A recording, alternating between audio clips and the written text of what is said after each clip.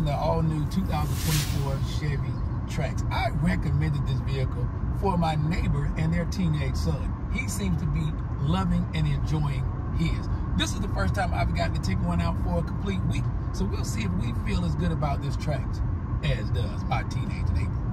And if you haven't already done so, take a moment to like and subscribe so you'll get our reviews every week when they come out. When the 2024 Chevy Trax was introduced to the market, one of the things that the engineers and the PR team said was this vehicle is bigger, has more technology, but Chevy has placed it in a position to make it more affordable with a starting price of $21,000 around there.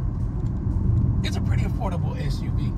The one we have is the 2RX. It's the 4 out of 5 different models, second from the top.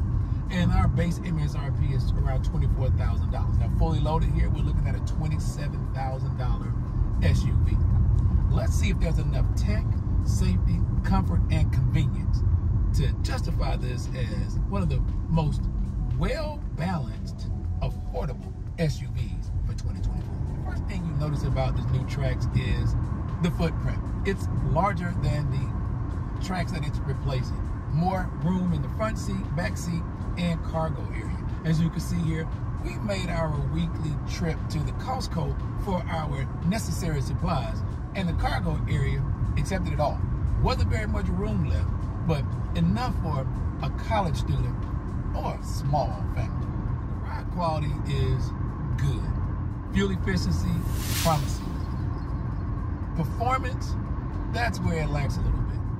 I see this Trax competing with the likes of the Nissan Rogue, the Toyota Corolla Cross introduced new in 2024, and possibly the Honda HR-V.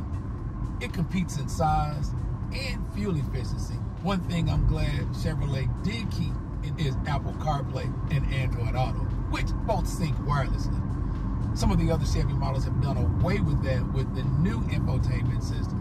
But I think in the price and the category of this vehicle with younger buyers, it's a smart move to keep this Apple CarPlay and Android Auto in here. While we're on technology, the Apple CarPlay and Android Auto both sync wirelessly to the infotainment system. There's a wireless Qi charger here, as well as a USB-C fast charger and a standard USB charger. You do also have a 12-volt outlet here for those of you who maybe have some old technology that you want to plug in to this Trax. There are safety features like auto-dimming headlights, and you also have lane keep assist, lane departure warning, and accident avoidance. And as you can see, there is an 11-inch infotainment system here with all of my features from my Apple CarPlay. You also have an 8-inch instrument cluster that's changeable, and you can make this look the way you want it just by making adjustments here on the steering wheel. Speaking of the steering wheel, here's how we control our cruise control. We have heated steering wheel as well as accident avoidance that you could turn on right here. On this side is where you can answer and end phone calls, change your radio stations, and your volume controls are here on the back of the steering wheel. For comfort and convenience, we do have an automatic climate control that regulates the temperature in the cabin. They're not dual climate controls, so everybody in here has to be at the same temperature. But there are heated seats for both front seat passengers. Second row passengers, yep, they have to abide by the same temperature as the front row. There are 2 USB-C fast chargers back there though, even though there are no AC vents. This RS version, one step from the top, it's pretty sporty in here. I like the accents here on the seat, and the R is stitched right here into the headrest. There's also a bit of a red theme coming across the dashboard. Gives it a sporty effect to it. Chevrolet has put decent little cubbies in here for things you want to carry along. The wireless charger there, a little space for things you need here.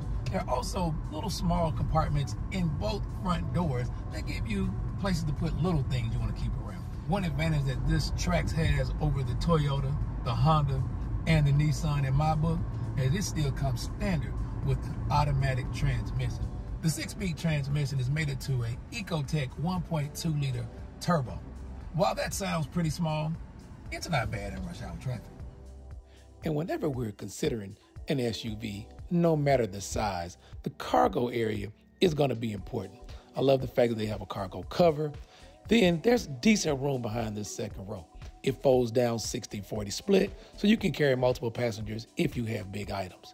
This RS is distinguishable from the regular Trax by the blacked out grille, the black Chevy emblem and the RS logo there. Ours also has the upgraded 19-inch wheels.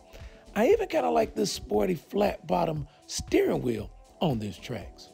Well, if you're looking for a vehicle that fits your family's need or you're a new driver, this Trax should be on your list. With a starting price of $20,000 for the Trax and ours all gussied up at $27,000, I still say it's quite a bargain for a first-time driver.